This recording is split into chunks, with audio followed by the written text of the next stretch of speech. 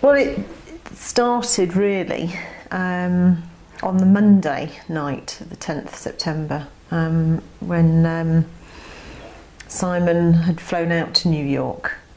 So I spoke to him from his hotel, and I was working at Channel 4 at the time. So I'd left that morning and had a whole morning working at Channel 4 and didn't speak to him. It wasn't until about 12 o'clock lunchtime, UK time.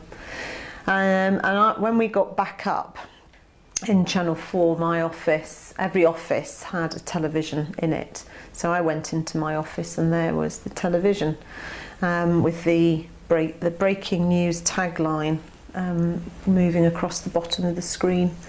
And I looked at the screen and could see that the World Trade Center was on fire. So then my work colleague came in, a lady called Jane, and she was, "Have you seen this?" And I said, "Oh yeah." I said, "And Simon's in the World Trade Center." She said, "Oh really?" And then as we stood and chatted about the fact that Simon was there, you know, if you tried to call him, we literally watched as this black dot came across the sky and slammed into the side of the other building and exploded. At that point I started trying to phone Simon, but I couldn't get through on his mobile. I tried to phone the office. You hold on to a framework of normality almost in these moments, and so I decided that it would be best if we carried on with our HR meeting, as I was working human resources. I said, well, let's just do the meeting, because if I go home he won't expect me to be at home, so just transfer the phone to me and we'll do the meeting. We talked about training, all the things we were doing in the department, and then my colleague came in and told me that the buildings had collapsed. It was just, nothing was the same, nothing was normal. And one of my friends came round to see what they could do, and when we were saying goodbye, there was the doorbell rang and I answered the door, and the press were on the doorstep, and they, "Can we talk to Mrs. Turner?" And I said, "Oh, I'm Mrs. Turner. Please could you make a comment about your husband's death yesterday in the World Trade Center?" And I hadn't even got to that point. We were still trying to make contact and talking to his company and trying to find out what had happened. So from that day and right the way through until William was born, I couldn't answer my own door, I couldn't answer my phone, and it just all spiraled from there. Just, you know, family liaison officer and the Met Police coming round and being asked of his distinguishing marks, so if they found him they could identify him, and what was he wearing and what did he look like. And all this time I'm sitting there being 7 months pregnant thinking, this isn't how you're supposed to do your maternity leave.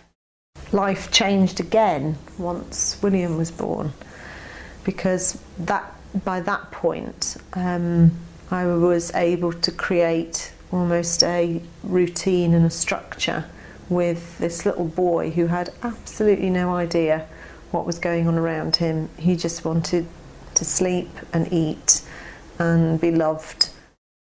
From being a London career girl, happily married, setting up a family, to suddenly finding myself a single parent, widowed at 32. And the shock it was just terrifying. You know, the fear of where I found myself and how all of this happened in this other country for reasons that were not anything to do with us.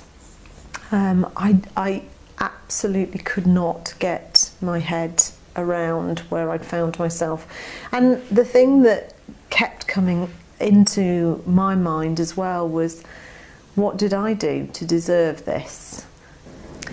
So I felt a huge responsibility to find a peaceful place with what had happened and the circumstances that I found myself in. And I had no idea how I was going to do that. What I did know was a cycle of violence has to stop. And so started my journey of all I know is that I want to find peace in this circumstance. And so I looked at everything I could lay my hands on, because I wanted to understand, what are we here for? Why do we do this to each other? Why am I in this situation? How come I deserve to have my partner killed and end up being on my own as a single parent when that wasn't what I wanted in my life? And I found a route which was not what I expected. I was introduced by a very dear friend to something called Reiki. I started doing this Reiki and thinking, I must be going mad. What am I doing? But just knowing nothing else was working, so what did I have to lose? This little boy needed me to be able to handle what had happened, and I needed to find a way to do it. The thing that was most interesting for me was around other people's reactions to my approach to my grief. Our world is actually very black and white, and we like to judge what people do and why they do it. And one of the big lessons that I learnt from my journey following Simon's death was that we can never judge what other people choose to do. For me, forgiveness is about being peaceful. It's about finding an inner peace about the cards that you have been handed in life. It's not necessarily that the pain's gone. It's not necessarily that, you know, everything's the way it was before.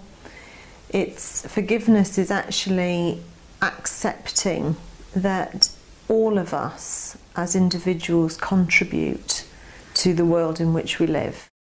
Needing to understand why the September 11th attacks were carried out, it isn't part of my journey. I don't need to have that understanding to find my own place of peace. I think it's probably a theoretical understanding of almost a macro view of the world, which is, as human beings, we all together are contributing to the things that happen in this world, and therefore the only thing I can do as an individual is every day is to make choices and to do things that come purely from a place of peace.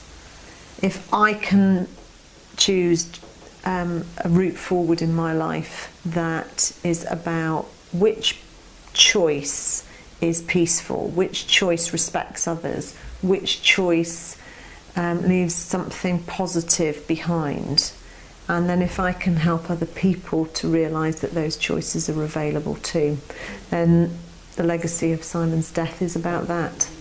And that's where the forgiveness lies.